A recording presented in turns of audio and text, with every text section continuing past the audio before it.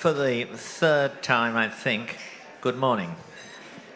We're living in an age of revolution, and we're not really understanding the fact, as is true generally of most revolutions, in which ordinary life for most people carries on, sometimes for months and years, before they realize that the society around them has completely changed. One way we see the changes, if we pay attention, is, of course, the tearing down of statues. That's traditional in almost all changes of regime, and of course it happened here in 1989. Another is the way in which language becomes a battlefield, and the battlefield in which words we used to use regularly are now forbidden, and words which we don't really understand and don't think make much sense become compulsory. There has been an example recently in the European Union, but not just there. It was also in some corporations in England and America, in which a particular phrase became taboo, a phrase which we have used conventionally for a very long time. I think it has therefore become what I would call a counter-revolutionary phrase, and I'm indebted to Rodrigo Ballester here for being the first to proclaim this as a counter-revolutionary phrase, and that's why I begin, I think for the fourth time this morning, with the words, ladies and gentlemen. Somebody was dismissed from his job as an announcer on a British Railways train for using that phrase. It's now been rendered taboo by the European Union. I don't think the phrase comrades is yet compulsory, but we can see it coming in over the horizon. And these things are very important. Now, they're only one aspect of the revolution that's taking place in our time. And we're here to discuss that and other aspects this morning. We're very fortunate in having one of the intellectual scouts of civilization on the platform, and that's Heather MacDonald, who is a distinguished American commentator and author. She is the author of the book, which I will now hold up, and some of you will have seen it. Yes, I'm holding it up the right way. Some of you will have seen it and read it, and some of you are seeing it for the first time. Well, I urge you to go out and buy it. I will say that we will be discussing a lot about it this morning, but there's always a great deal more in the book than there is in an hour and a half's discussion, and I think you will all benefit greatly by the wisdom of Heather. Now, I will say a few words about her formal positions. She is a Thomas W. Smith Fellow at the Manhattan Institute, a contributing editor of the City Journal, published by the Manhattan Institute, and one of the 3 or 4 most important elements of the new conservative resistance. She has covered the most sensitive topics, and I mean also the particularly racially sensitive topics of crime and race. She has done so courageously, but she has, in my view, never, and she's therefore controversially, but she's never put a foot wrong, and that's something that's very unusual in these cases. That hasn't, of course, saved her from what's called being controversial. Heather, I want to ask you a question, which is,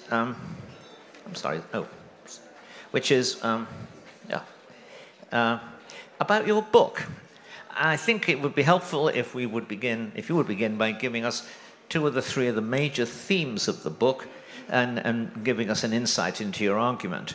But particularly, when you've done that, tell us whether this revolution is destined to be a universal one, like the French and Bolshevik revolutions, or can it be successfully resisted in countries, for example, this one, which have so far been trying to escape it? Heather. Thank you so much. Thank you. Jodha Geld. It's an honor and privilege again to be at the Danube Institute and MCC, and thank you to my fellow panelists for trying to read my book. I'm honored to be here. Let me first just give a sense, can you hear me? Is this okay? Of why I wrote this book. It grew out of sorrow and rage. Sorrow to see the things that I loved the most dearly in life reduced to the inanities of somebody's gonads and melanin. I was privileged to have been in college in the 1970s. Now that was the reign of deconstruction, post-structuralism, and I was sadly credulous enough to have absorbed it and become a uncritical acolyte of Jacques Derrida and Paul de Man. So I wasted a lot of time reading nonsensical high theory. But the saving grace was identity politics had not yet hit the universities. So while we read books with a very perverse point of view, which was to look for those alleged junctures where meaning broke down, and the book was self-referentially talking about its own impossibility. And I don't expect you to understand what I'm saying, because these were nonsensical ideas. But nevertheless, I got to read in my freshman year at Yale Chaucer, Spencer, Milton, Alexander Pope, William Wordsworth, Coleridge, Wallace Stevens, without anyone thinking to complain about their race and their sex. And now that seems like a prelapsarian age of innocence and grandeur. In the 1980s arose an obsession, a narcissistic obsession with race and sex. And the idea became prevalent that one only read books in order to see one's own identity reflected. And so as a female, one should be reading female authors, or as a black student, one should be reading black authors. The range of imaginative possibility was shrunk to a nullity. It was all about replicating the self and the possibility of losing oneself in worlds that were far greater than anything one could possibly hope to experience in one's own petty life was eliminated.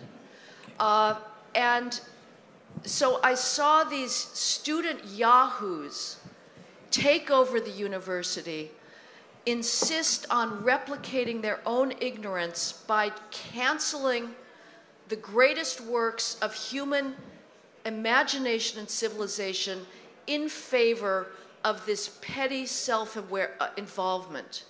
And so there was sorrow at seeing the thing that I loved the most being trashed, and also rage that the faculty, the people who have been given the greatest privilege that one can possibly imagine, which is simply to pass on this civilization, this inheritance to the next generation with gratitude and love, and to help students understand why they should be down on their knees in gratitude before these monuments of human expression.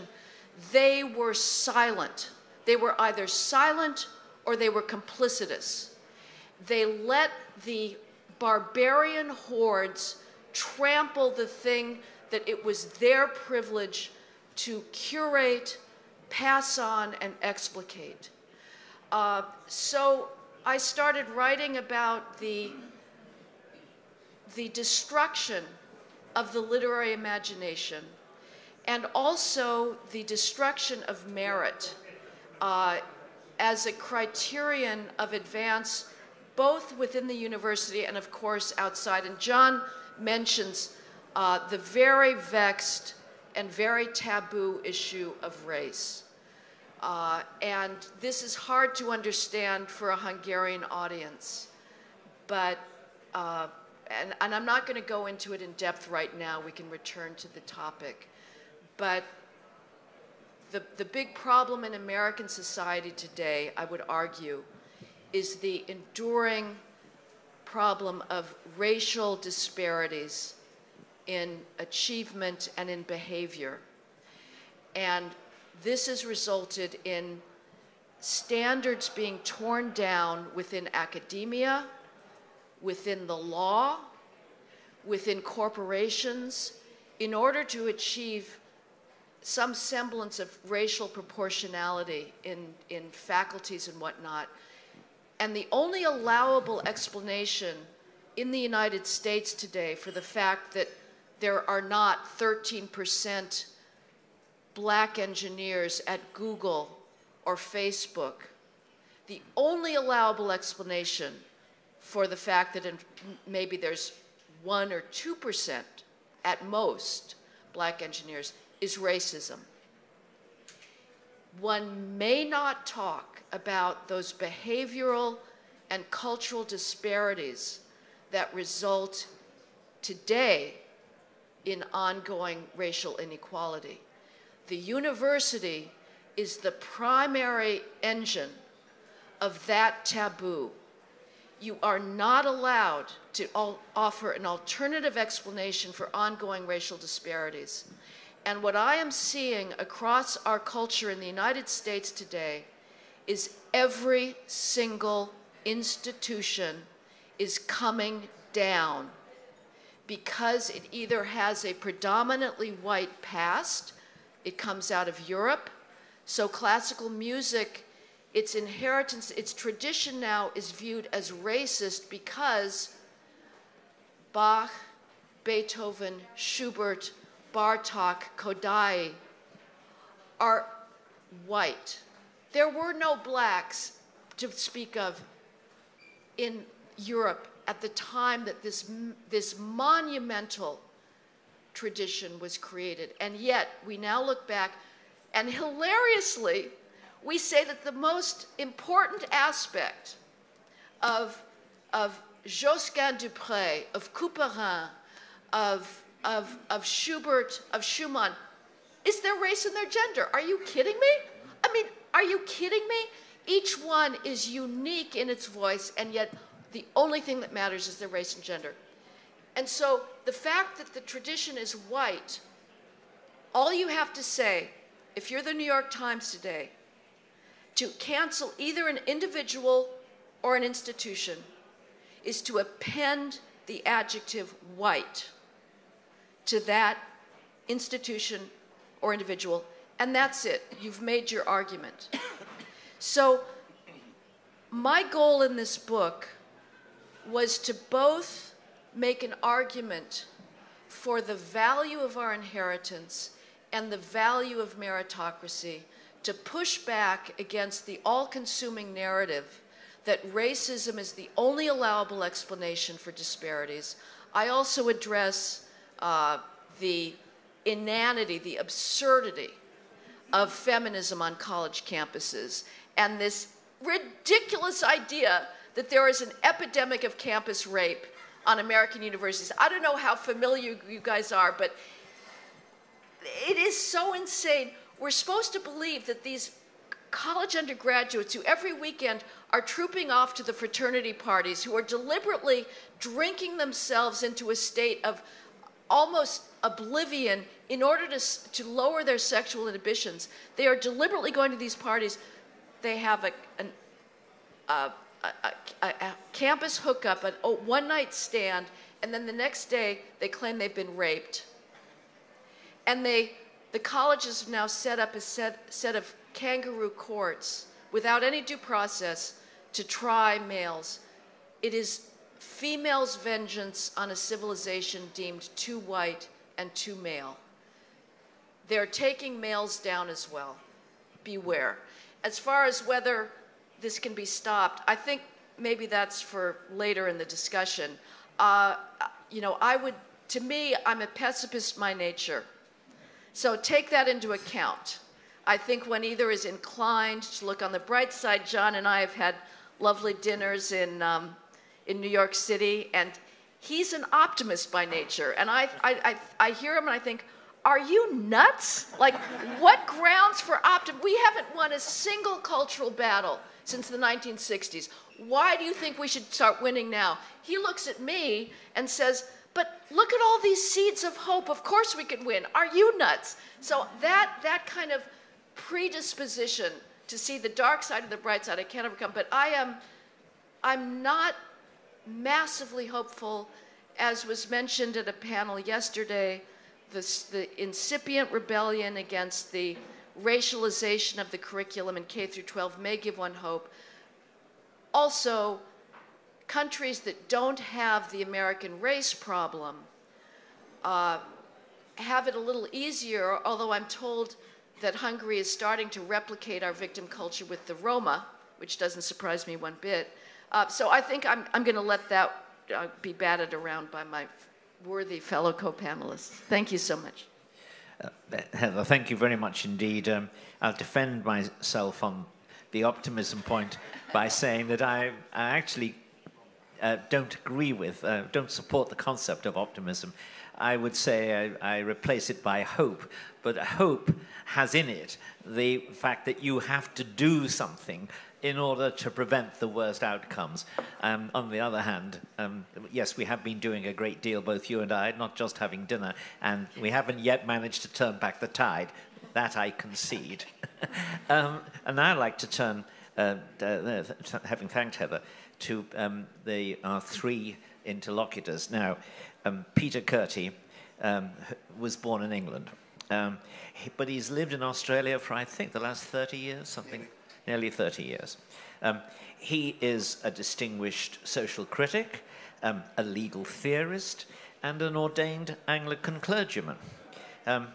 He is the director of the program of Culture, Prosperity and Civil Society at the Centre for Independent Studies, which is the largest and most important think tank in Sydney, the largest city in Australia, at least the greatest city.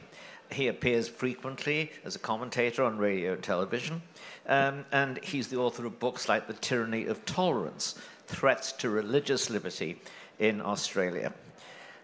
Such questions as euthanasia and the culture of death. Peter, you're a fellow of the Royal Society of Arts. You are active as a clergyman in the Episcopal University of Australia. You are on the platform, I think you're the only person who is specifically a representative of the Christian churches. Now, on the face of it, the revolution described by Heather is hostile, directly hostile to the church, Christian church. Either that or it's a kind of perversion of Christianity, or both. Yet the Catholic Church, though theoretically hostile to the wokeness revolution, has actually shrunk from any direct attack on it or any direct conflict with it. And I would argue from outside that the Anglican Church has actually gone a long way in embracing wokeness. At least it has in England. You will tell us about Australia, and I think it's done so in America too. Why has Christianity proved so weak against this revolution, and what should the churches be doing instead? Thank you, John. That's a very interesting question, and I'm going to start with the word hope that you used, because the political framework, if one can describe it as such, that undergirds the cultural chaos that Heather catalogues in the book is, of course, the politics of identity.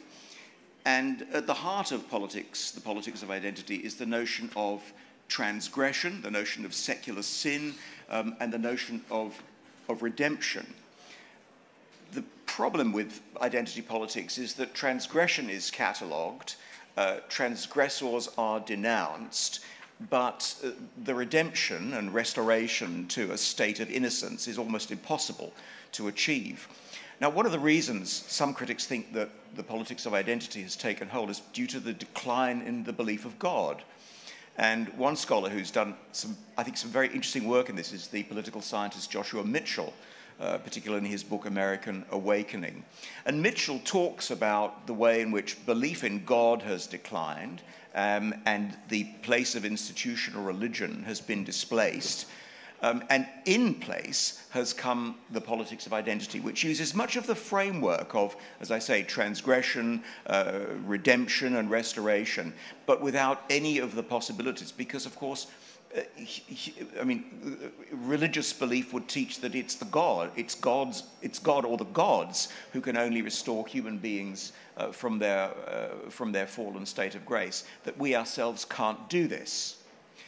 So there's, I think, a great discrepancy. Now, you're right about the churches, I think. Christians don't agree about much, it seems, these days, and so even within churches, there are differences of opinion. But in the Anglican Church, to which I belong, I think there's been a very worrying embrace of the politics of identity, starting with the Archbishop of Canterbury, Justin Welby. And it trickles all the way down. There are bastions that hold out against this. But in my view, rather than standing against the politics of identity and say, well, actually, there's something really wrong here, because, the churches can say, well, we understand how religion and religious belief works. We understand transgression, and this is what we believe. They've abandoned that and seem to find that the politics of identity is the new gospel, as it were. Provides the new framework whereby Christians can express their repentance, can pray for redemption, and live with a form of hope. But, and this brings me back to the word hope, I think it's a very corrupted notion of hope that politics of identity offers, because I don't think restoration is simply possible. And Heather catalogues this so well in her book that there's nothing you can do. Once you are deemed a sinner, once you are deemed an oppressor, once you are deemed to have harmed a victim, there is nothing that you can do. And the politics of identity tears down, puts nothing in its place. Thank you very much indeed. Our next speaker is Dr. Callum Nicholson. Callum is a fellow both at the Danube Institute and here at MCC. He has an academic background in anthropology and in human geography. He has conducted original research on how we understand the social implications of such topics as climate change, notably in relation to migration and international development. I can add a lot of things about the kind of work you do, but I would say that implied in all your work is a concern for the relationship between truth and power, a question all the more relevant in the post-truth age. So you've lived in universities through the period which many of the changes described by Heather have been taking place. And one important element in your work is very relevant. It's what I would call, perhaps you wouldn't accept this, theoretical or linguistic demystification. You examine what people are saying, and then you suggest what it is they really mean, and what the arguments are directing towards. Maybe something better, maybe something worse, but different. How do you deconstruct diversity, inclusion, and equity? What do they really mean in terms of practice? Well, first of all, good morning, or maybe good afternoon. It's still morning, I think. So, but thank you, John. It's very generous. You also made me sound almost like a post-structuralist in the description. So, yeah, that's what I was thinking. But yeah, I'm not necessarily opposed to Foucault, but I think I diverge on a number of issues. I mean, in terms of my experience, when I was an undergraduate, I remember a lot of the older lecturers were very much the top end of the people who'd been started teaching in the 60s. And, but if you go back to universities now, they're very, very different cultures. That sort of flinty, old school sense of you earn the professor's respect is gone. Now they are desperate for your validation because you're filling out an audit form if you're a student to tell them how well they're doing their job, which is surprising because when you go to university, you assume you're going there to get their validation, but things seem to have changed. But I have a couple of questions for Heather. One, sort of an analytical question with your framework, and another sort of a devil's advocate question. And the first one is, I think a lot of the woke ideas we see are clearly philosophically, if you root their, as Foucault said, the genealogy, it goes back through, you know, a left-wing academic, post-1968 academia, the stuff you were talking about, Foucault, Mann, and so on. And that's true. But it does seem to me that the proliferation of this in the culture the last few years has been more economic than it's been political. And it seems to be driven largely by HR departments, for instance, throughout different corporations and institutions. And it's very interesting that if you look at the way these discussions are conducted, they seem quite neoliberal in their structure. because the challenges to old books, it's almost like planned obsolescence built into the canon. People are now seeing that we need to progress these ideas. They're never good enough in themselves. We need a new version. We need a new iPhone. You need a new book. The old book won't do anymore. We also see sort of ideological consumerism. Every few months there's a new fad of what is the virtuous position to have. Is that just people engaging in a form of conspicuous ideological consumerism? We also see in these people gaining or articulating themselves through these abstract identities and these slogans you see on Twitter and so on. That seems to me almost like identity entrepreneurism. And finally, when you see people trying to bring together to measure their relative victimhood and to gain new identities of how they've suffered in some way, that almost seems like a kind of a conglomeration, like a corporation conglomerates for more power.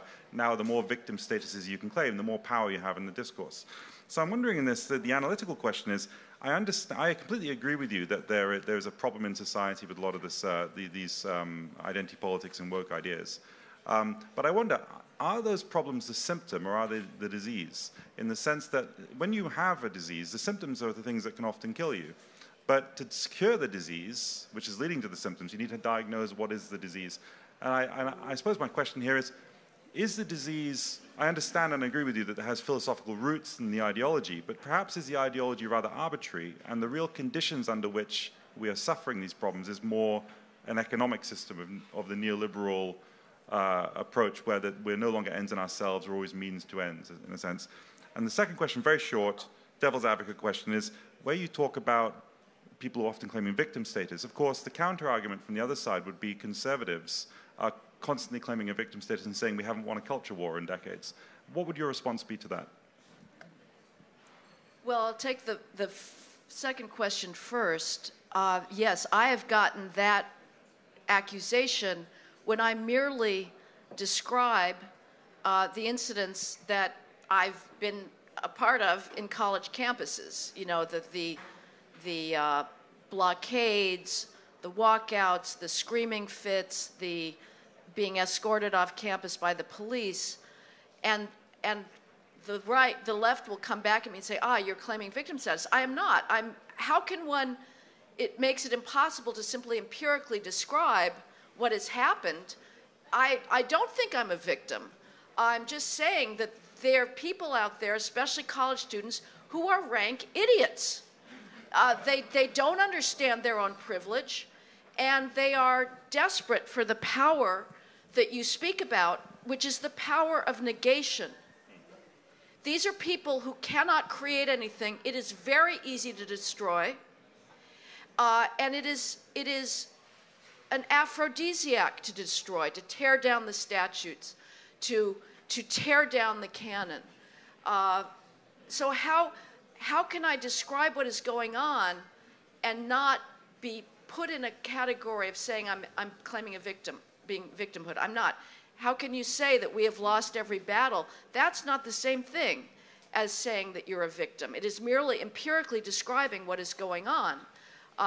You'd have to lie to say we have won. To say you've lost means you're a victim doesn't. No, it means that you have not won that war. As far as the economic analysis, if I can sort of restate, this is an explanation that is being advanced by some very sophisticated conservative writers, that the whole woke thing is simply a way of big corporations to pay off the left and be able to continue their predatory capitalism, cover that up under the guise of being left-wing by caring so much about these trivial categories, and especially the promotion of gays. There's been a whole argument.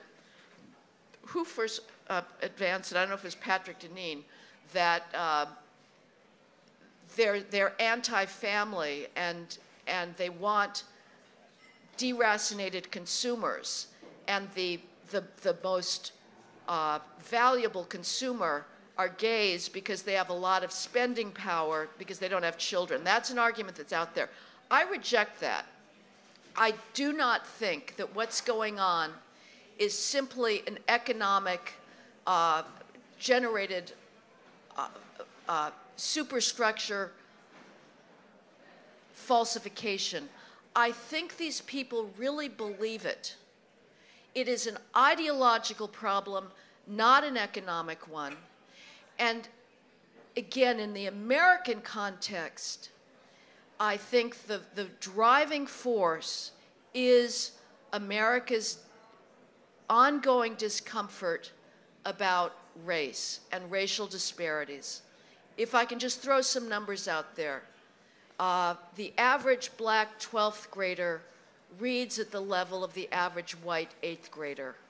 54% of black 8th graders do not possess even partial mastery of 8th grade math. They're not even, they're below basic in their math skills. Those gaps never close. And so we have the ludicrous idea, again, that the only reason that there are not black engineers is because of racism is impossible. Given the academic skills gap, you can only achieve proportional representation by completely wiping out meritocratic standards.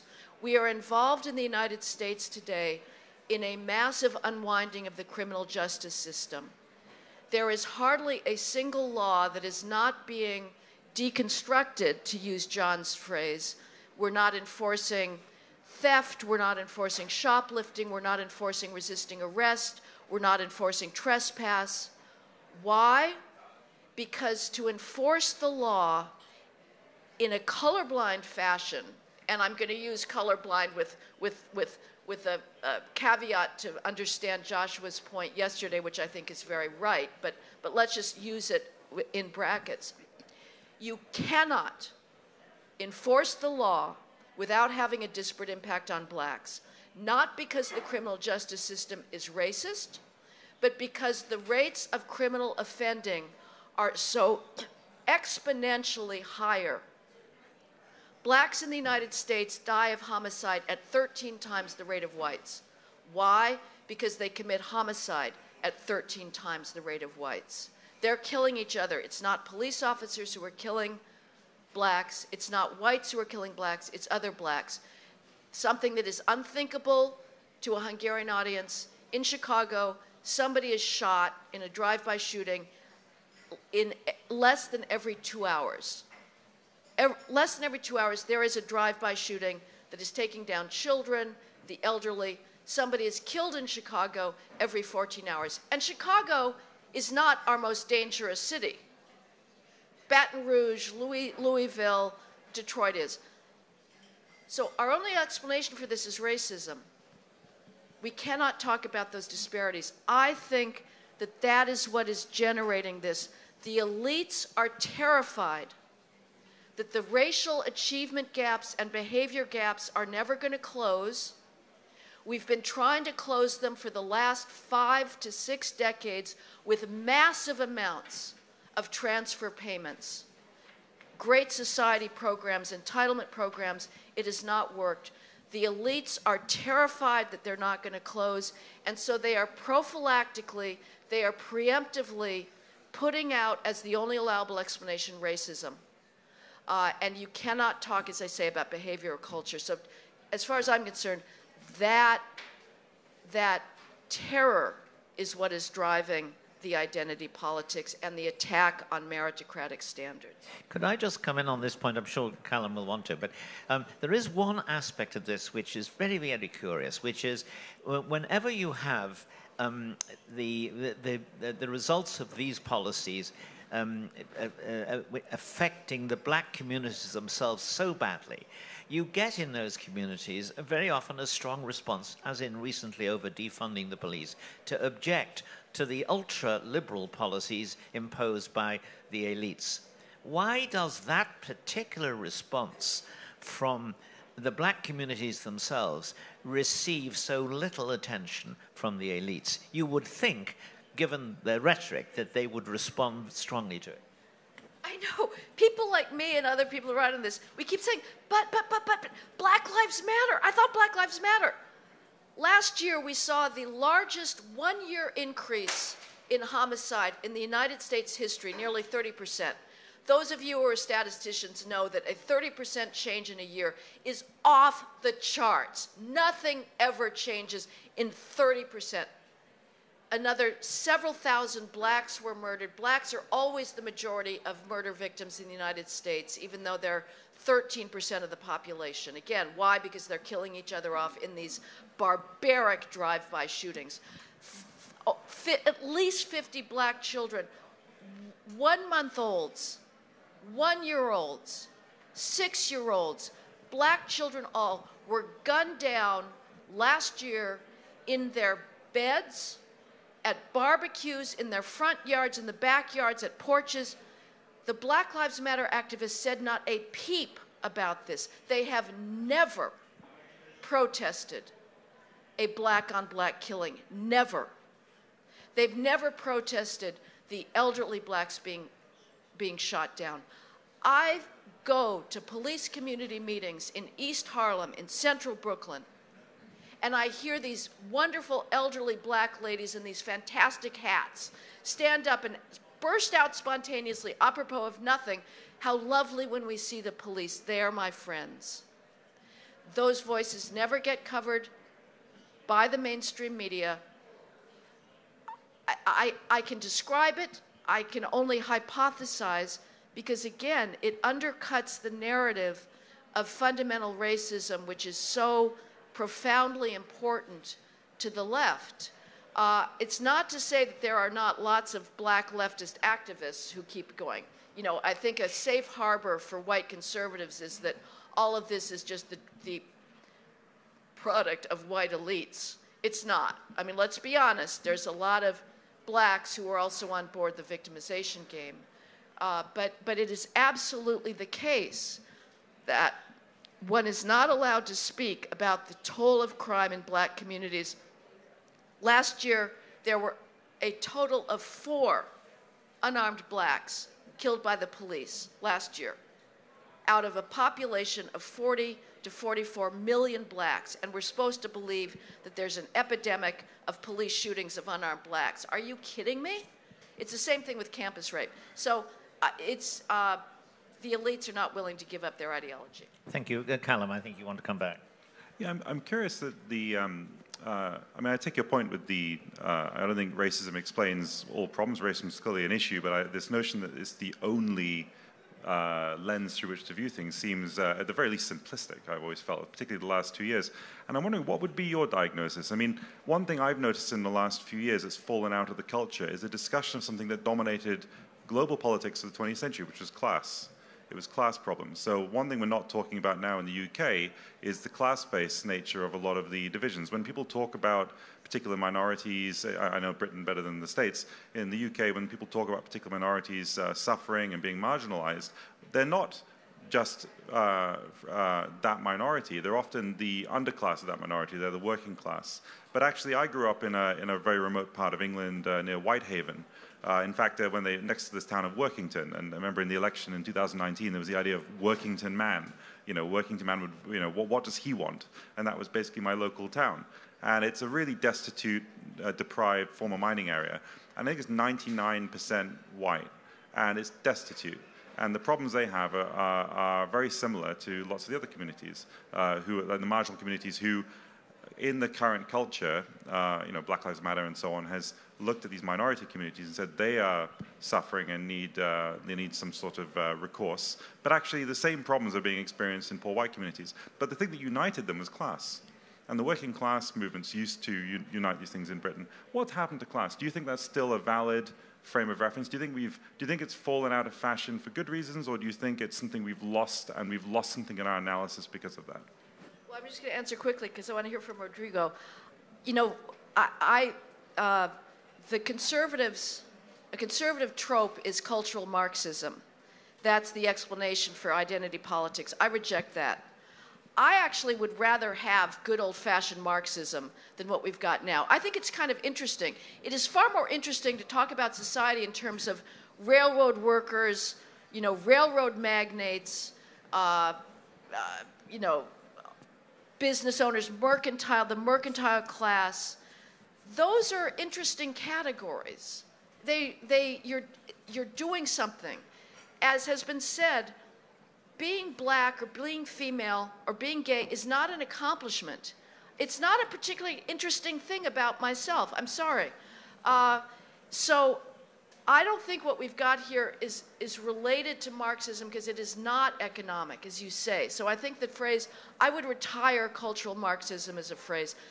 One explanation is, yes, you're right.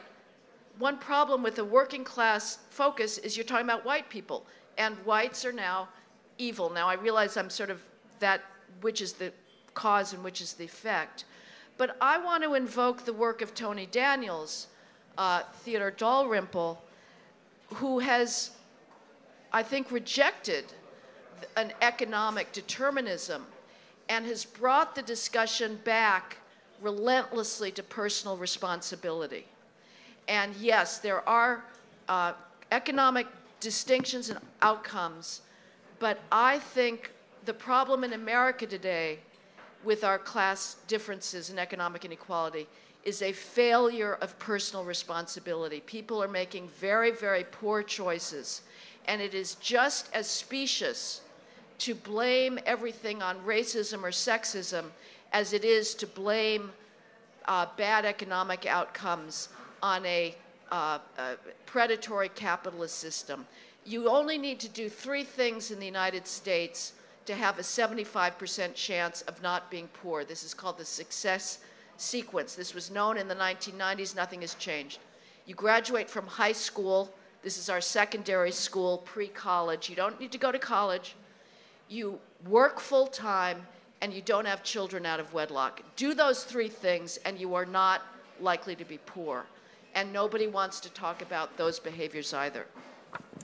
Thank you very much indeed, Heather. I'm going to move on, since we have 44 minutes left, to our final commentator. Rodrigo Ballester needs very little introduction to this audience, since, or indeed at the European Union, since he's head of the European Studies Department here, and he spent a number of years in all of the, as far as I can see, all of the institutions of the European Union and all its branches. And I think it's fair to say that the EU now probably regards him as its most discriminating and well-informed critic.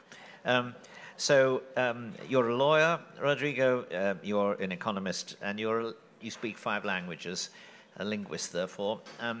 Can I ask you this question? The diversity illusion is something that's actually, at the moment, propagated by the European Union officially, politically, and in other ways. More nervously, I think, by its intergovernmental institutions than by the Parliament, but still propagated. It's presented as, quote, European values, unquote, which we, all of us, have a duty to observe and to follow.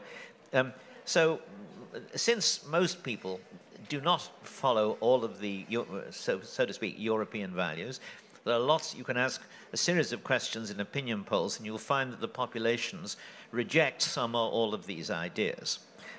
So how have we reached the state of affairs in which this revolution is being propagated from the bureaucratic center of the European concept? How can the rest of us, how did it happen, why, and what can the rest of us do about it? Thank you, John, for your kind words, first of all. And just before I answer this question, a little parenthesis on hope and optimism. I side with you. I'm rather on the hopeful side of life. Why? For many reasons. Because there are signs. Second, because there's the only valid answer. If you really want to resist, I mean, if you don't have hope, then don't even try to do that. And also because, like it or not, Heather, books like yours and speeches like yours give a lot of hope. Because the fact that you survived, you know, in the US, that you are able to come to Budapest, to speak up as you did yesterday, to speak, for example, about black privilege, which is an anathema in your country. I mean, you would have been sued there directly within 5 minutes. The fact that you spoke about Rabelais, about Pantagruel, about Gargantua, you just spoke about Couperin, things like that, like it or not, give a lot of hope. Your book is a hope machine, basically. It's a hope factory. So that's why you're part of the answer and part of the responsibility. On the European Union, John, it's true that it is a fact. It is a fact. You quoted at the very beginning of this panel these guidelines on inclusive communication. And once they got caught there, they say, no, but that was a work in progress. You know, those are things that will not apply anyway. We need to rework them. Of course, it was not to our standards. The problem is that you can also track like all the dogmas and all the litany of the woke ideology and 10 other public documents that have been really adopted in a very collegial way. And here I only speak about the European Commission because it will take me basically 3 hours to speak only about the European Parliament. So let's, discard them from the discussion as a matter of time. And it's true that this craze is real. I mean, I can quote you some official positions of the European Commission, for example, on unconscious bias, on critical race theory, on the fact that our European culture is systematically racist. And by the way, how disconnected you need to be in order to do that? Because I mean, how can you explain to the Baltic states, to the Central Europe, that they are racist when they never had a colony in their life? When basically, I mean, today, walking in the countryside in a Baltic country with a person of color, I mean, then do that, and then you will have children getting out of their houses to have a look, because it will be the very first black person they will ever see. And so it also shows like this narcissism and this narcissism of also Western Europe, as if in Central Europe they had exactly the same history and the same problems. You can also find sentences as nice as this one in official commission papers. For example, that the commission will boost self-determination of gender without age limit. Does that mean testosterone on kids who are 7 or 8, for example, on young girls? I mean, I sometimes wonder if they really, really realize what they are writing and what they are saying. I don't know what happened. I mean, I think part of this woke craze is indeed a collective delirium. I cannot explain it from a rational point of view. I mean, when I see that the best universities in the US have been totally hijacked and totally under the hypnosis, I think sometimes it's hypnosis, I have the impression, of this ideology, I'm still puzzled. I cannot explain why. And indeed, the same applies to the European Union official discourse. I still don't understand why. But it is definitely a case. And again, it's not because they got caught once on these guidelines that the things are not going on anyway. Look at, for example, the really infamous campaign they had on the happy hijab, on the happy burqa, basically. That was, it created really a storm in France, because at least the French are very alert to those things. Let me still give you some hints, more question marks, but still some hints about what this is happening. And also, I also come back to some of the words that you say there as well, is that I have the impression that wokeism is, first of all, intellectual laziness. And bureaucracy can also contribute to intellectual laziness. When you only have time for procedures, you stop having time to think about ideas. And I think the problem number one of the European Union today, and also big corporations and also big international organizations, is that there is too much bureaucracy. And when they pay you to implement processes and not, instead of having your own ideas, somehow that cannot be good for your brain. Second is also something about the management of prosperity. You describe this craze either also as a problem of spoiled brats. You mentioned gratitude several times, and it's true that it's very paradoxical to see that the luckiest generation in history, the luckiest generation of women, for example, the luckiest generation of sexual minorities, are the ones that are complaining the most. I don't get it.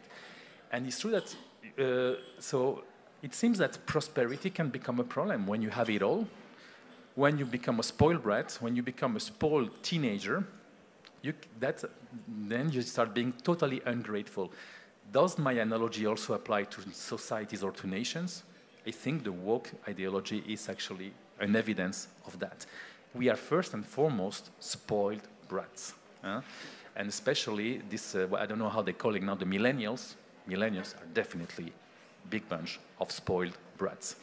And by the way, just a little parenthesis for my students, what Peter Bogosian said the other day, that we have to be ready to stand up, to be punched, and to punch back. You know? I think this is something that you definitely, those who are vaccinated against this craze will have to do in the future. And also referring also to what you said yesterday about those riots against some professors in Yale. I mean, dear students, don't you dare canceling me, okay?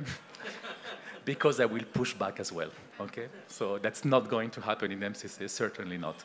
And so there, it's true that I'm still very puzzled about those things, but now maybe to play also a bit the devil's advocate and to come back to this Marxist reading of reality. In France, for example, which is a country I know well, it's a fact that's been statistically proven that if you have an Arab name, you have less chances to get a job, for example. And I still believe that part of the explanation of why you have so few black engineers is also because maybe it's easier for the son of an engineer to become one than for the son of a black working class person in the banlieue of Detroit, for example. So maybe can we also assume that there are somehow some disparities, some structural inequalities, and maybe it's also for the government to do something about it? Apologies for being a little Marxist today, but I still think it's part of the explanation. What do you think about it? And so one thing is the victimization. Oh, it's racism and it's because I'm black. But if you read between the lines and we get a bit more granular, maybe there are some inequalities that are difficult to be overcome without a little nudge or a little push from public authorities. What do you think about it? Well, I see you raising your microphone. I don't want to dominate, but okay, all right. Obviously, it would be blind to say that all children start out with identical circumstances and identical opportunities.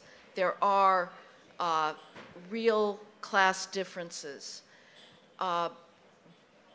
But there's two problems with our current response to that. The solutions that we've come up with don't work. And it is, which is what I spoke about briefly yesterday, the mismatch problem. If you, as a solution to the fact that there are not a proportional number of qualified blacks who can compete to get into Harvard or Yale or university, and this is not just an elite problem. Like the Americans like to believe that sometimes you hear, oh, it's just the elite universities in America have been infected. No, that's not the case. This goes all the way down. The entire system, down to community colleges, is infected by this poison. The solution that we've had, which is to say, well, therefore, we will have racial preferences and admit you because you haven't had sufficient opportunities, doesn't work. It just perpetuates the failure. And I would also say that we have been trying for decades to use government power and government resources to close those gaps, to equalize opportunity, and it has not worked. We know as an empirical matter that public schools in inner cities are funded on a per capita student basis at vastly higher rates than suburban schools. We're pouring money into this. We've had desegregation orders, forcing busing. It has not worked because what is left out of that equation is a change in culture. When you have black kids raised with the culture, a stigma against what's called acting white. So if you're a black student and you take your textbooks home to do your homework, you're acting white. If you try to achieve and stay out of gangs, you're acting white. As long as that ethic is pervasive, there is no amount of external structural change that can happen. As far as the resume studies that Rodrigo mentions, and whether it's an Arab name or a black name, they can be questioned on their methodology, but I will just stipulate for the sake of argument that there are disparities, that employers that see an obviously black name or an obviously Arab name may be less willing to put that person through. That is horrible on an individual basis. That is discrimination. I will only make the very dangerous argument that it is those employers are working on statistical generalizations that are not without basis. And the solution there is to overcome those skills and behavior gaps, which I think at this point can only be done through individual effort and not to mandate racial quotas, because those only perpetuate whatever remaining stereotypes there are. You can talk to people in American corporations, and if they're honest, they will tell you about the affirmative action hires, the racial preference hires, that the corporation is brought in that are not competitively qualified. They are then, the pressure is on to promote, and if that affirmative action hire doesn't do well and leaves, you've got a lawsuit on your hands for racial discrimination, even though the problem is that person was not competitively qualified. So we can talk about these differences of opportunities. I can tell you, America has been trying to close them indefinitely. I don't know one Republican wealthy donor in New York City. I don't know one hedge fund manager, one private equity manager who is not doing social uplift programs up the gazoo. Chess programs in Harlem, tutoring, you name it. We have been trying. At this point, there needs to be reciprocal effort being made. Thank you very much indeed. We've now come to the end of the first part of the meeting because we've reached 30 minutes to go. We've now got 30 minutes to go. So I'm going to throw open the discussion to questions from the floor. May I ask, is there a microphone around so that which will follow? Yes. There's the young lady with the microphone. Keep your eye on her. And just behind you, miss, there's a man who wants to ask the question. Could you say who you are and explain? Yes, thanks. Sure. Hi. Thank you so much for the great panel. My name is Paul Coleman. I lead the organization ADF International. And I'm just constantly fascinated by this question of hope and also the patterns that you've obviously clearly articulated, Heather. And we're talking about it all the time. I was in a meeting with my team this week just projecting about what the year 2050 might look like and trying to spot where we are in this journey. So I would just love to hear your predictions on where we are in this cultural moment in terms of, has it bottomed out? We all think probably not, so we've got some way to go yet. But from your perspective, Heather, and then perhaps John from a more hopeful perspective, what are we looking at here? If there's going to be a turnaround, are we talking about in 10 years, in 50 years, in 400 years? What do the panelists think? First, Heather, and then I think we'll go from Rodrigo and along. I can only say what is, if we're going to turn it around, what has to happen. I can't predict whether that happens. But what has to happen is people not being scared, having some balls, standing up for what is the truth, not apologizing, not backing down, and being willing to offer alternative explanations for, as I say, I sound like a broken record, but my perception of things is that the engine of things in the United States, at least, is these racial gaps, and not accepting racism as the only explanation. If that doesn't happen, things are happening very fast. I was talking with Joshua this morning. Every single day, there is some new claim of racism and bigotry. There is some new institution that is being dragged down. We are introducing in the United States mediocrity into our fundamental institutions. That's happening most concernedly, on the judiciary. You know, we had Biden famously saying he was promising that he would promote a black female judge. That represents black females are 2% of the lawyers in the United States. He's ruling out 98% of all possibly qualified candidates. Possibly that 2%, by some statistical aberration, contains a disproportionate number of the most qualified, but likely not, and given what we know about the law academic achievement gaps, even less likely. But we are putting our jurisprudence at risk by hiring possibly people who are not competitively qualified. That's happening in airplanes. Do not feel sanguine about the fact that United Airlines has announced it is going to be hiring by sex and race in the future. That should not make you feel happy about flying, because those are irrelevant attributes. Every time, it is statistically inevitable, every time you introduce an attribute into your hiring criterion which is not related to the job at hand, you will, as a statistical matter, lower the caliber of the candidate pool. And so if we don't stop this, we are moving towards mediocrity, and China is going to eat our lunch, because they are fanatically obsessed with merit in STEM. They don't give a damn about sex and race. They are promoting their top math talent in the United States.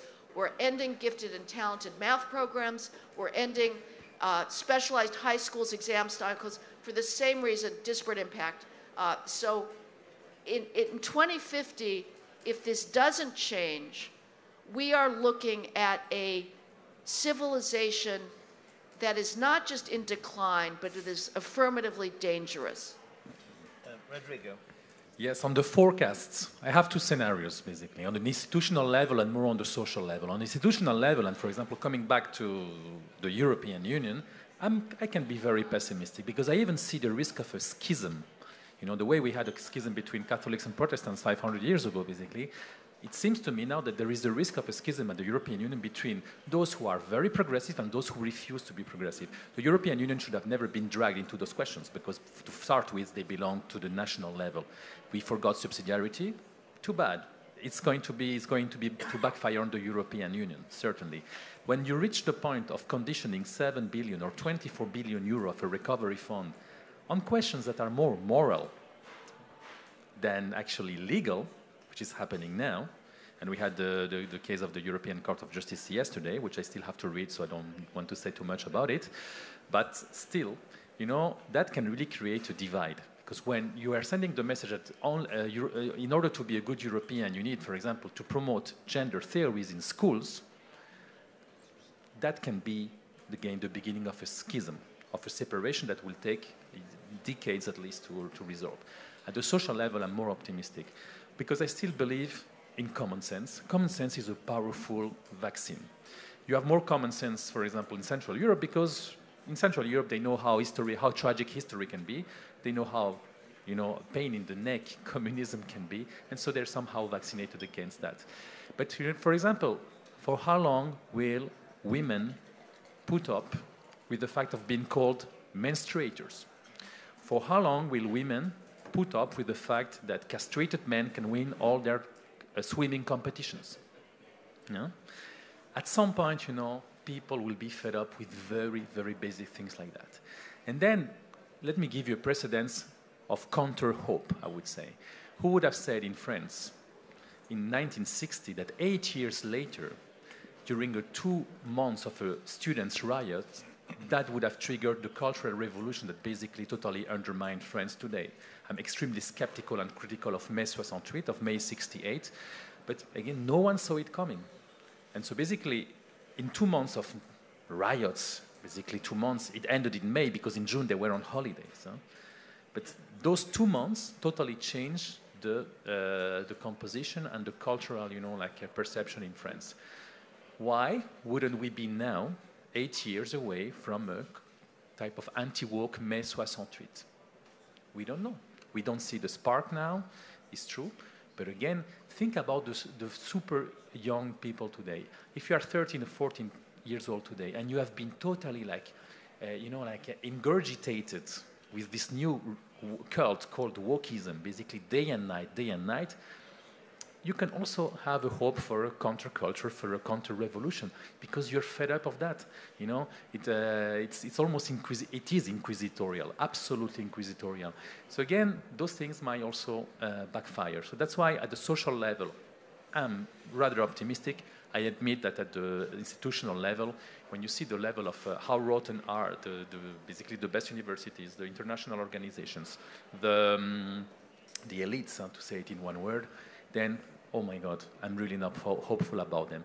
But about the common sense, yes. It's maybe because this morning I was answering in written to some interviews from against on the Justin Trudeau, and so I don't know, when I see sometimes the common sense of some truck drivers in Canada versus the total madness of the Canadians elite, of course it gives you hope. Yes. Callum? Oh, would you go? Sure. Well, I was just thinking, you mentioned, will it take years or decades or centuries to come back to normal? And this is something, well, I think it's a very interesting historical analogy for what's happening. In the 1450s, the printing press was invented. Within a few decades, you had the Reformations. Carlos Aya, the Princeton historian of the Reformations, has written how without the printing press, you could not have had the Reformations. Of course, the Reformations then led to 200 years of war in Europe, which led to then the 30 Years' War. It led to the invention of the nation-state, and indeed the Enlightenment itself, I think, to some extent, can be argued to be and I know some historians have argued this, that it was a way of bringing some discipline to the sudden proliferation of different perspectives that came out of the invention of the printing press, which we saw particularly through the Reformations. Now, by analogy, you can kind of, I mean, we shouldn't talk about the Dark Ages, it's analytically not very true, but it's probably true to say the invention of the printing press took an underexposed picture and made it slightly better exposed, because the more perspectives you get, the clearer the picture. But I think the problem we're dealing with now is that in the last few decades we've had the internet invented and social media, and I think what was happening is a symmetrical thing that to what happened with the printing press and the Reformations. I say what's happening now is the deformations. And what's happening with that is, instead of an underexposed picture becoming better exposed, we're having a reasonably well-exposed picture becoming overexposed. And as any photographer knows, an underexposed and an overexposed picture amounts to the same thing. It's an unclear picture of what's going on. So I think we're in an age of deformations. And it's interesting, it's happening exactly 500 years on from the Reformations. And I would argue that the Reformations began the modern era, and the printing press obviously had a role in that. And this is ending the modern era. What comes next is the big question. How long it will take to refine some stability is the big question. How do we deal with overexposure? And I think one thing that needs to happen is for us to reconsider the role of education, particularly in democracies. Education for centuries has been about teaching people to find knowledge, hang on to it, transmit it, because if the book was burnt, the knowledge was lost. It's very hard to destroy information now. We don't have an issue of underexposures to knowledge now. We are not trying to cast light into the darkness. We are trying to filter the light. Because the problem is now when you go on the internet, the problem isn't you can't find the information. You have so many different perspectives that it's hard to work out what's true. We used to live in a world for a few centuries of authorities. Now that has good and bad elements, but you had disciplinary authorities, certain gatekeepers to knowledge. Now we just live in a world of authors. We used to have truth, and it's contested what truth means, but it's certainly, there was a debate about it. Now everyone just says they have their own truth. There is no debate. And that's very concerning. It's overexposure. So I think that all these phenomena we're talking about, and you so eloquently talk about in the book, for me, I think that the important thing to recognize is, I think, the technological context or the change in our communications technology, which is allowing this to happen, this proliferation of ideological contagion across the internet, because so many of these manias, and they are manias, they are spreading like diseases. I was saying this in a previous panel, but if the plane can be seen as a vector for biological contagion, the internet is a vector for ideological contagion. And it's worth remembering that the word epidemiology, the study of disease that we're so familiar with now, its real meaning was the study of what is upon the people. And that doesn't just apply to biology, it's also ideology. And so I think we could reflect on, we need to, if we're going to ask about what's happening in 50 years. So much of it's up to us, but first we need to diagnose what the problem is. And one of the dangers, I think, of a lot of the discussions around these ideological issues, and it is a tricky issue in these debates, is that there's a difference between describing a problem, or indeed stating there is a problem, and explaining the problem. And yes, I think we can all agree that the woke stuff's a problem. My concern is, well, why has it proliferated now in the way it has? It's not just because the philosophy is so convincing. As Rodrigo said, there's actually incoherent philosophy. It's not because it's a compelling philosophy. There's something else happening ambiently which is driving people to these sorts of incoherencies. But also there's a certain technology that's allowed people to access it who couldn't before. And I think it's the, and we see it around us, so this technology. So I think we need to see where we're going to be in a few decades. I just think we need to understand the nature of the problem. I don't think as a society we're very good at doing that because we're too partisan in our analysis sometimes. But I think we need more dispassion around it, to be honest. Peter? I think one can be hopeful and live with hope, even if you're not quite sure how that hope is going to be realized or when. So I do think hope is important. I don't doubt for one moment that we are in the midst of great, possibly civilizational change. I think technology has a very important part to play in this. You mentioned the printing press and the Reformation, Callum. Interestingly enough, the historian Barbara Tuchman would go further back than the printing press, and she argued that it was the Black Death in Europe in the 14th century that actually began the process that led to the Reformation because of the changes it imposed upon communities and social structures and their relationship between parish villages and their parish churches. We have a pandemic now, 100 years after the Spanish flu. I don't doubt for a moment that we will see great social change. There are debates about the future of democracy, about the future of capitalism. Meritocracy, which is something that has been taken for granted for the last generation, is itself now being questioned. So I think these things are being questioned, these ideas are being questioned, and my sense is that we are undergoing a period of change. However, I think it's important. I feel we're in danger of missing something. If we talk about what's going on as if it was some kind of gas that's filled the room, and if only we could find the windows and doors, open them, the gas would disperse.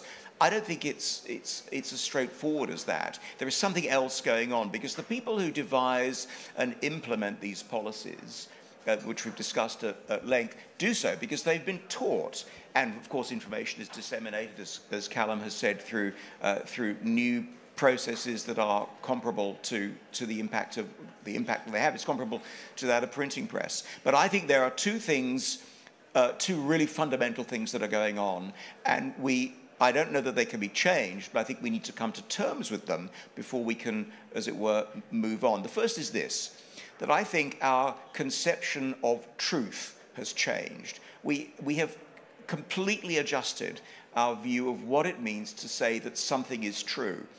In days of yore, as it were, in the past, we would have agreed about the notion of subjective truth. You talked about a table in the last session. We could all agree that there was a table. Now that's gone. Objective truth has given way to subjective truth and lived experience. So my truth is not going to be your truth or Heather's truth, but it's no less authentic for being my truth. And I can insist that you take my truth seriously and that you don't question it.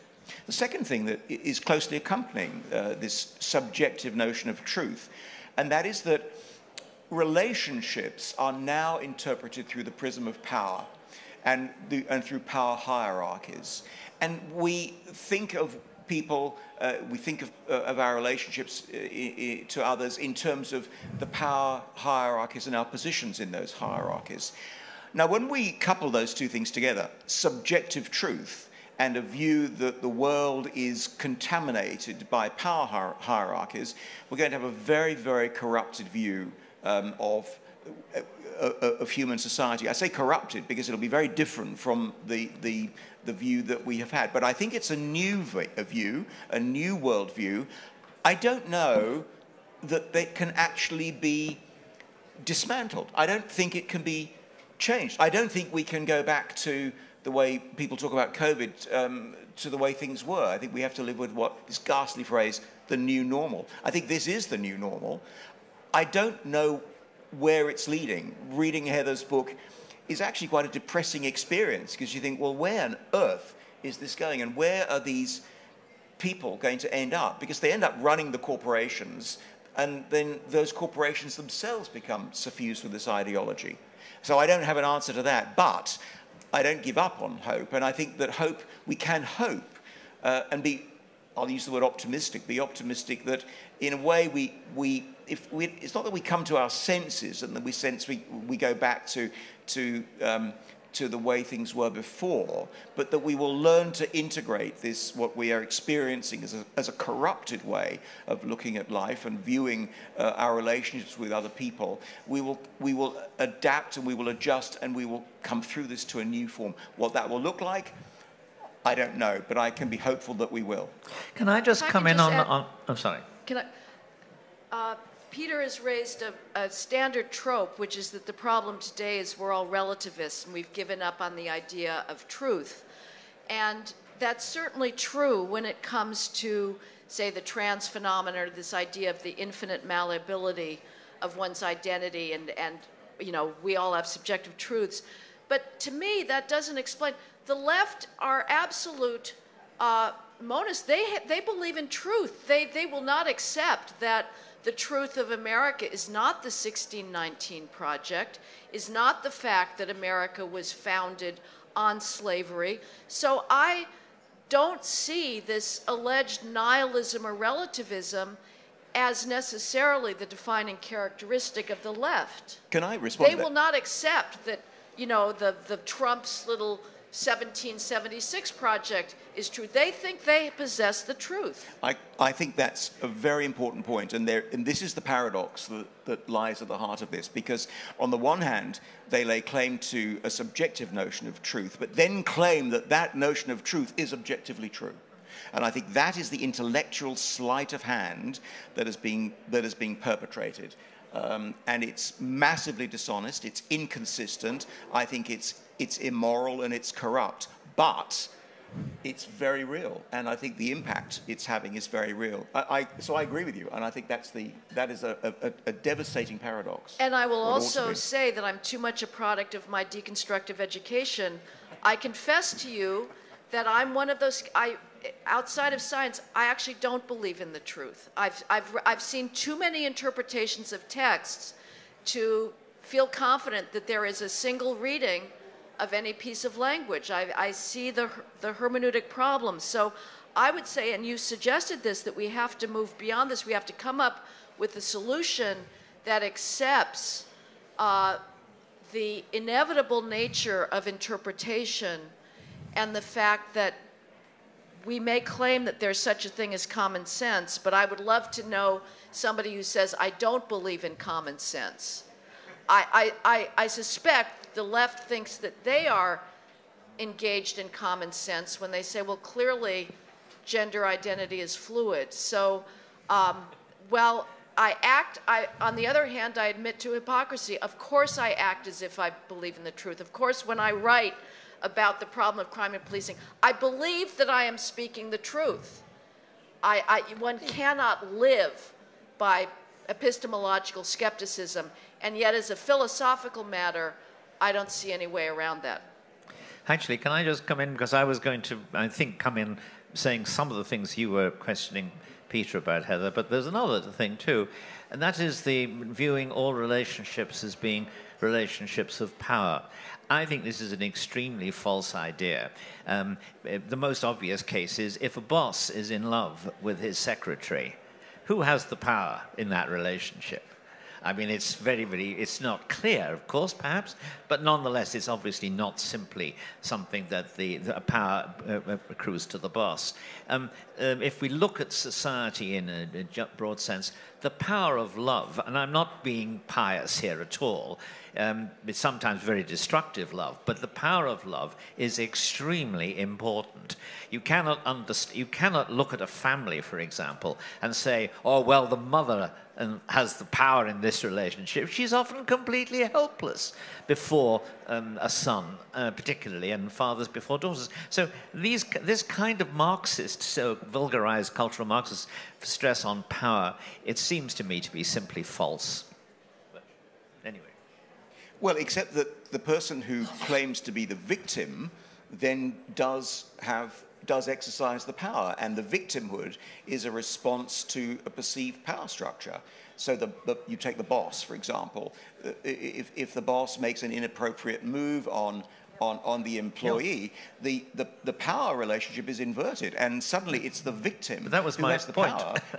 But it's still the society is still, or that set of relationships is still viewed through the prism of power. It's just that the power is inverted, the relationships are inverted, and it depends upon the status of the victim. But in fact, he doesn't have the greater power. There was the classic actual case that happened was a minister had to resign in London because a few years before he had had a boozy lunch with an attractive political correspondent, and on their walking back to the House of Commons, he had tried to kiss her. Now, she didn't accept the kiss. He didn't persist.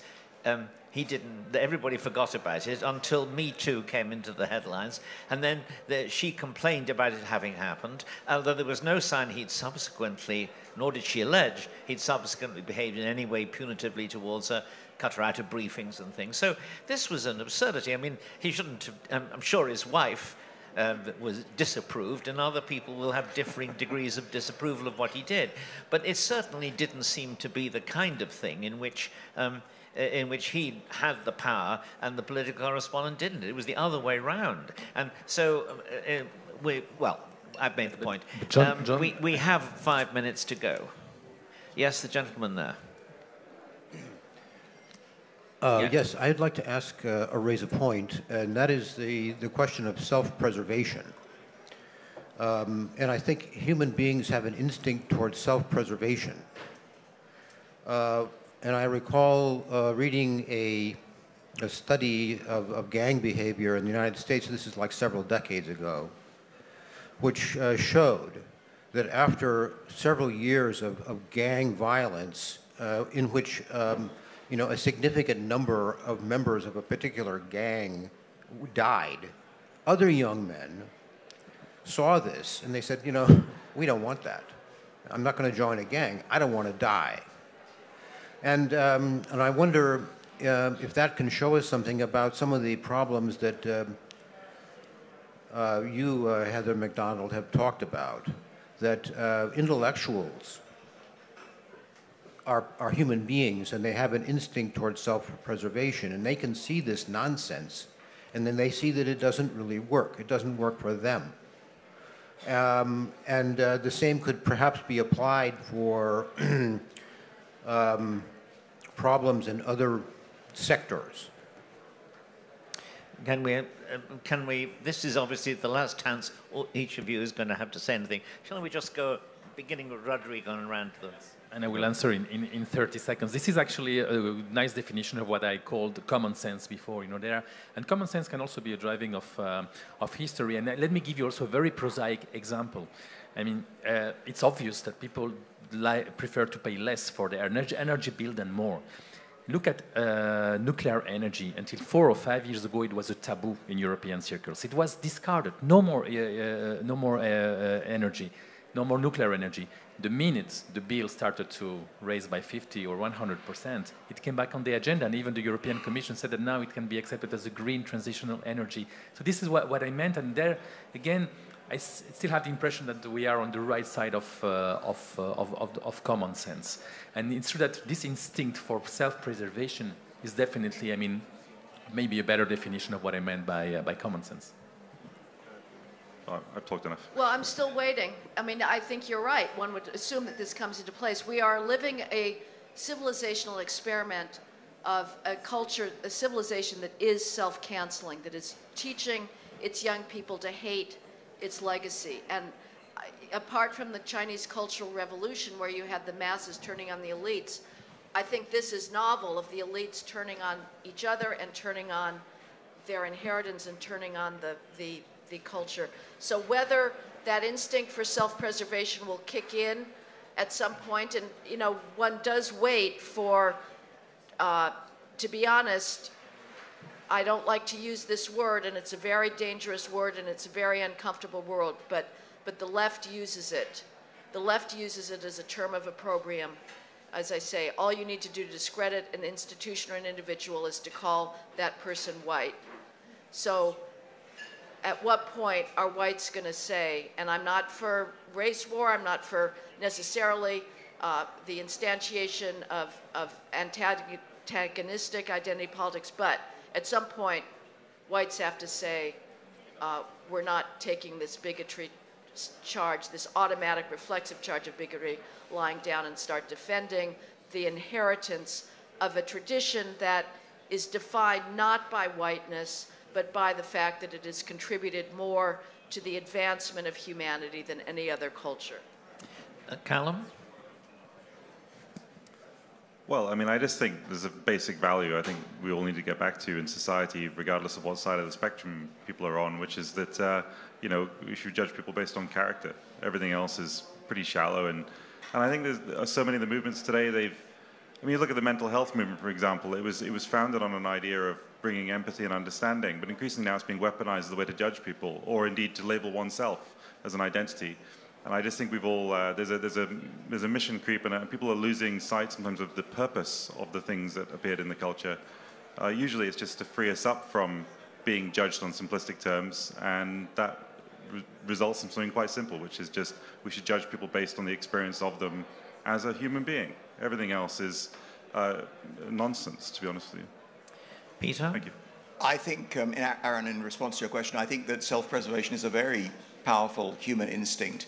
How this will work out, I'm not sure. As I thought about your question and listened to my colleagues here, it seems to me that at the moment we are in the grip of a mania for self-preservation, because the people whom Heather describes in her book are people who are acting like this because they've been taught to act like this, because they believe they're doing so to preserve their own sense of identity, self-worth, safety. So it seems to me that we are still in the grip of self-preservation. I fear that it's not the self-preservation you have in mind.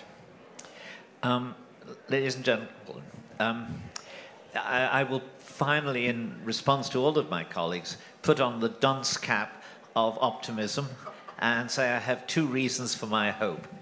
The first is the fundamental conservative social insight: all bad things come to an end.